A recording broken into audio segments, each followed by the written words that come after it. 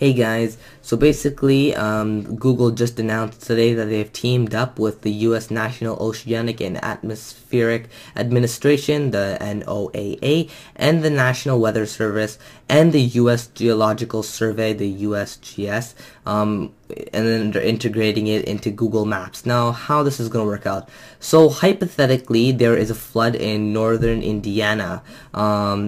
What if you searched on Google Maps, Indiana, it would show up as a flood warning in northern Indiana. Then it would show up a perimeter of where the flood is, currently at, according to the services that I previously mentioned. So I think it's actually very nice. I really hope that they expand this, service, sort of. I'm not really sure what to call this feature to other countries. I mean, that's obviously going to be extremely harder, but it would be pretty awesome, because then you can see like if you know where your family lives, you can see where the flood perimeter is. That'd be very nice.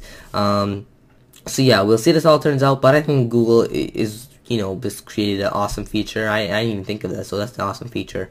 So yeah, anyways, comment, rate, and subscribe.